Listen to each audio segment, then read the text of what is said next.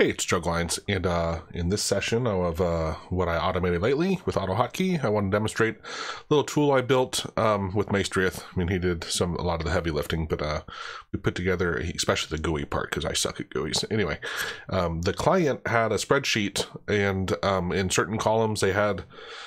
Let me back up a bit and tell you the background, because the client, there was a research company, and they were getting these reports, and they would have hundreds of things that had been in a different language, say Spanish or French or Italian, German.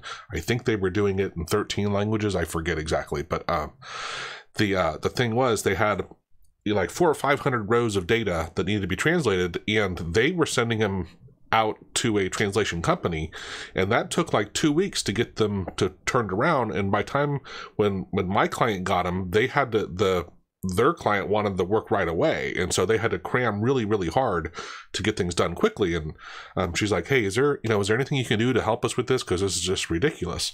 So I said, "Well, Google API has a Google Translate thing, so why don't I do one? Why don't you give me one where you actually translated it, and we'll do the side-by-side comparison. We'll use Google Translate, and you can be the judge of, is the human version better?"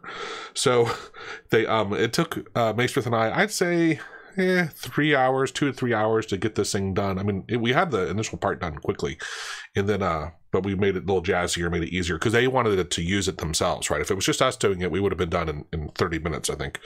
But they wanted something to run themselves. And so anyway, we did the first thing, and they actually, when I gave them the results, they said back, they're like, "This is crazy. These translations are actually better than the humans did that we waited 2 weeks for, and then also cost them hundreds of dollars to do, right? And we're doing them with the Google Translate in seconds, 30 seconds. It'll run."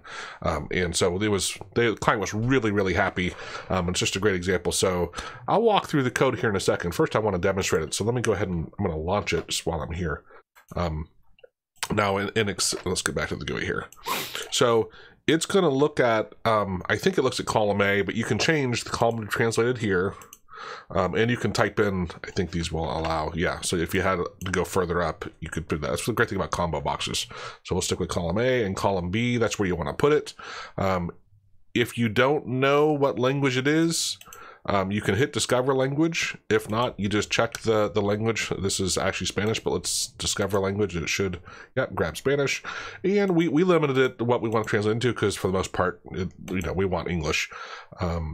But you can just hit, let me move this out of the way here. And you're going to see when I hit translate, it's going to go through, cranked it out, gives us a little, this is the notify function that I just did the other day, a video on. What I did was I went in and used Google Translate to translate a couple things on my website, and so it did a pretty good job, I think. Of course, we're using Google Translate to translate into Spanish and then convert it back from Spanish into English. But anyway, it's pretty awesome.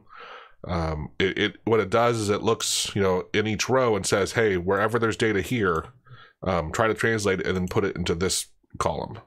So anyway, I thought it was pretty cool. Let me do a little demonstration, walkthrough of the code.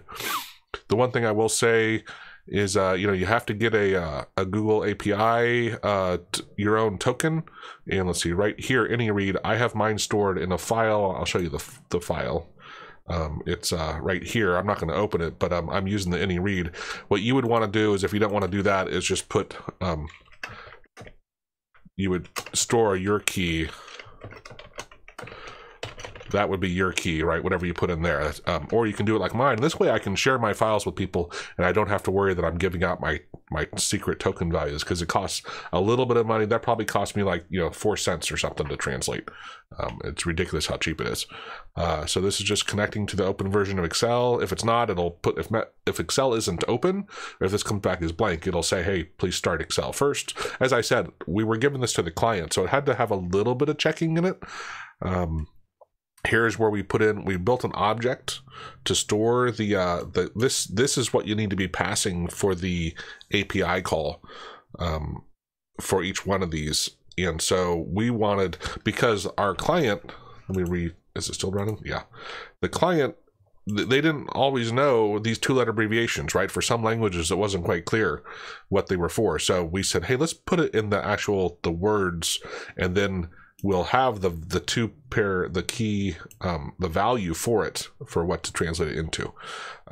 Throw it into, this is all stuffing into the GUI, what we're going to do.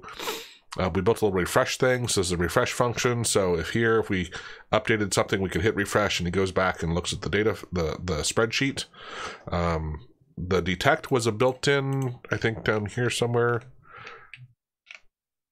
Where did it go? I thought there was one for detecting. Language, others, language, okay. So that just goes, and that's how it's a different endpoint to look for the translations, for it to detect. So it reads something and reads a couple of values, thinking, guesses what language it is. It's usually pretty accurate too. But this is it. So it's a total of less, well, 100, let's say 100 lines roughly. Now that notify function is in another file, so that's a little bit, another 100 lines or so. But all in all, pretty slick, right? And the ability, actually I'm using my Excel function too, so you'd have to have all three of those things. I will pack this up. That's a great thing about Studio, right? I can pack it up and it'll pull in those other functions for me, and I'll share that. Again, you'll have to get your own authorization key, but I just thought that was a cool thing to be able to demonstrate. And one is just, what a great win for automation, right? Instead of spending hundreds of dollars and waiting 2 weeks and being behind the ball, that they could get these things and within a minute, have good solid translations, cost a lot less, and turn it around and look like miracle workers. So hope that helps. Cheers.